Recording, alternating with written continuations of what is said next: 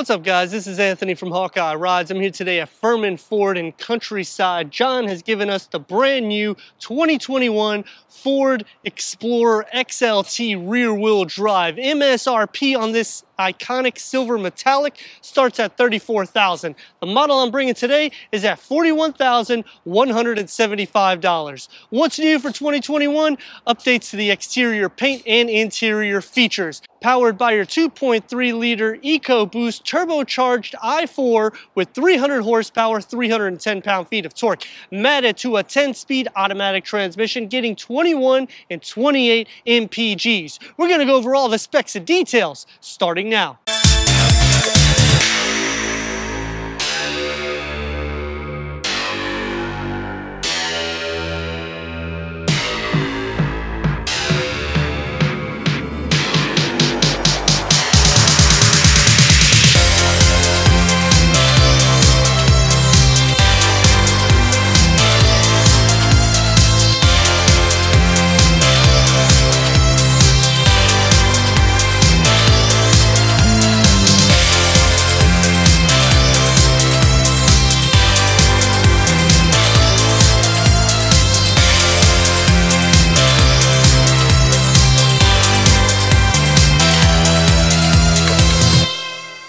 LED signature lights and fog lamps are set on all of the Explorer trims. This has the new Sports Appearance package, which is around $1,595. What does it add to the front? You're going to get the Explorer lettering in the Carbonized Gray, and it looks nice against this iconic gray. Also, those vertical lines that typically would be chrome in the mesh grille, carbonized as well. The lower skid plate, carbonized to just match it all off. Explorer in the headlamp assembly. I think they're doing a nice little pop, giving that luxury look to it. In the way the hood is structured, it has a good flair to it with a width of 78.9 inches, ground clearance at 7.9 inches, and a height of 69.9 inches. Set with 20-inch carbonized gray 10-spoke aluminum wheels. Axle ratio 3.36. Front McPherson strut suspension. Your rear is going to be a multi-link independent suspension with gas pressurized hydraulic shocks and a stabilizer bar.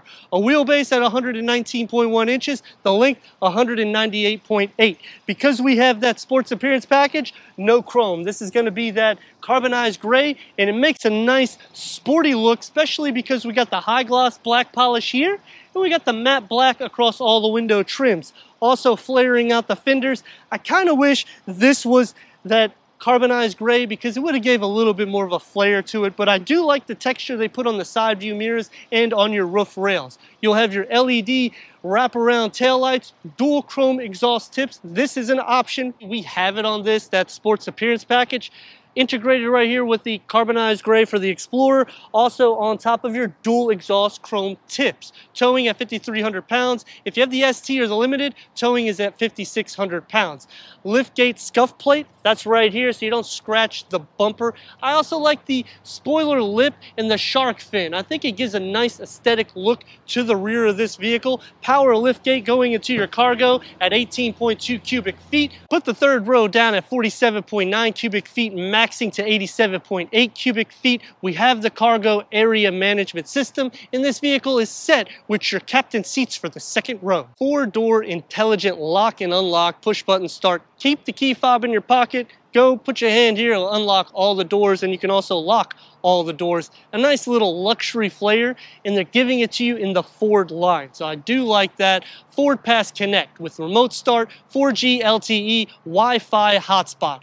This is really good because you're getting the amenities of up to 10 devices at the same time, 50 feet away from the vehicle. You can use your iPad, your phone, whatever, and you got your internet. The weight of the vehicle, 4,345 pounds. We're going to see if this i4 turbocharged engine is powerful enough to do it in our drive. Let me know in the comments what you think about the updates of the 2021 Ford Explorer XLT as we go into the interior, go over the tech, and take this for our test run. Entering inside this Ford Explorer XLT, you're going to get 40.7 inches of headroom, 43 inches of legroom. Front seats are bucket, they're heated, 10-way power adjustment for the driver, 8-way for the passenger. Both of them will have the lumbar support. Wireless charging pad is an option. This vehicle doesn't have it, but they have up to 9 different power outlets. That's Two USBs right here. You have a C and a regular with a 12-volt. Storage is immense. I mean, you could fit like 4 cameras in here. You got your climate control settings, 8-inch infotainment with your navigation. You have the pinch. You have your swipe. This is powered with your Sync 3 voice-activated AM/FM HD radio Sirius XM.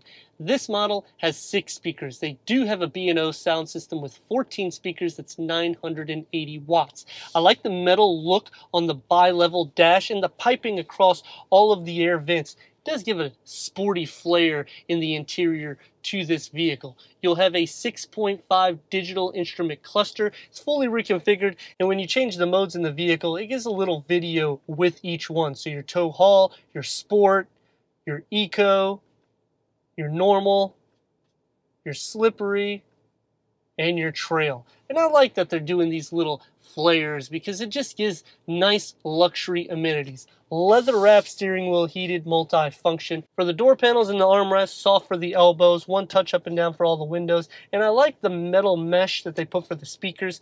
Storage, you could fit at least 3 to 6 16.9 ounce water bottles. You can fit a 20 ounce here. You got your rotary gear knob. Open up in here, some more storage with the tray, 9-volt charger. I like that they have an area that you can put your key fob because these are just nice luxury amenities and they get the metal look through the center. Let's see how the second row looks. For the second row, headroom at 40.5 inches, legroom 39 inches. You have almost the same amount of headroom as you do in the first row, which is really nice because someone tall like me, it just shows that you can fit 4 adults so far because we haven't went to the rear with no problems. Your third climate control, 2 USBs and a 12-volt, some storage in here. You have the center console with more cup holders and storage because we have the captain's seats.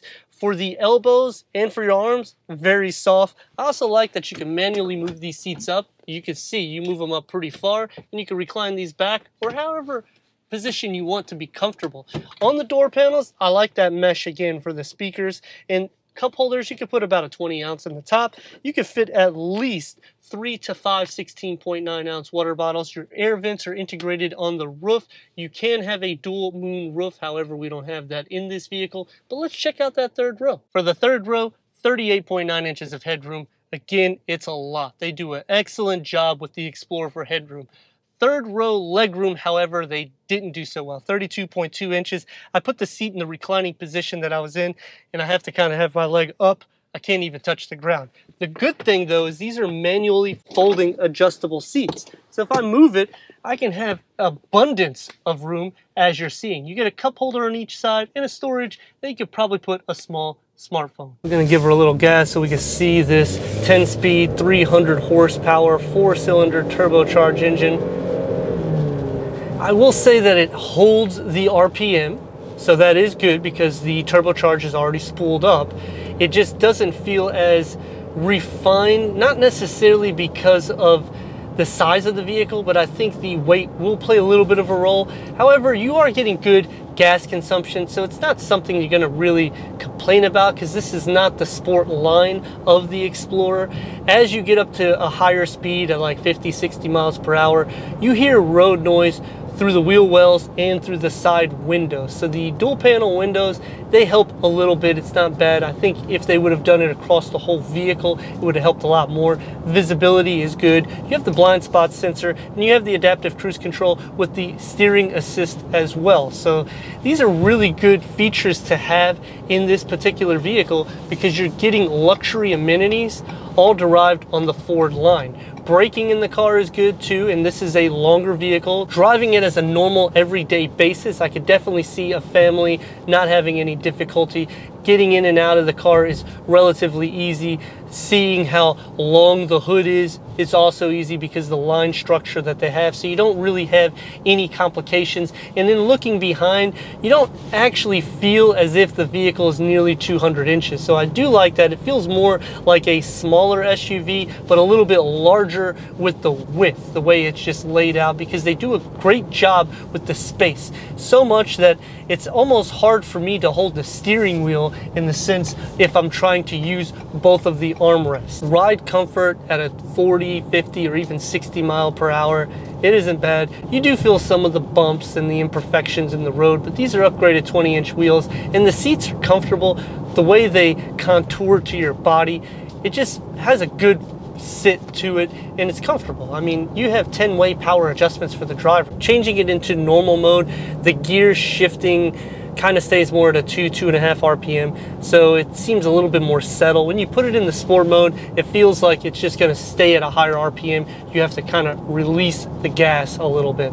There is no paddle shifters, and realistically, I don't think you would be driving this vehicle too much in a sport mode anyways, because it's fast enough to get where you need to get things done. And this is an everyday use car. For the stereo, playing with it while waiting in traffic, it's not too bad, and it's really easy to use this Sync 3 software because everything is, you know, just like using a phone, so you don't have any problems with that. Checking the turn radius at a complete stop, you're going to get about 2 lanes, not too bad. Giving it throttle on normal. And again, once you get to like the 4 or 5 RPM, it doesn't seem to want to change gears. It just wants to keep escalating. So it's nothing to be concerned about, but it's definitely something that will give you a little bit more of a so that way you can get to where you need to go. We're going to take this back to Ferman Ford in Countryside, go over that reverse camera, and wrap this review up. You have trajectory. The vehicle has the sensor functionalities in the rear, and you'll also see that in your gauge cluster. I'd like to thank John McVeigh here at Ferman Ford Countryside for giving us this 2021 Ford Explorer XLT for our car review. If you're already a subscriber, thank you for being part of the Hawkeye community. If not, click that subscribe button. Check out the details, the merchandise, and everything we do here at Hawkeye Rides.